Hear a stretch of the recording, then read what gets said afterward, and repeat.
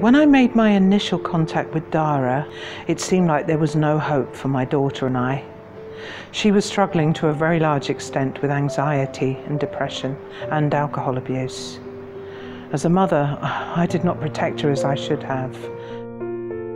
To cut the long, amazing story short, 10 days after my initial contact with Dara, we were travelling to Thailand on Friday, July the 26th. The welcome was soothing to our hurt souls. My daughter has been in Dara for 4 weeks now. I cannot fully explain the transformation I see in her when she communicates with me. Dara is providing exactly what they promised.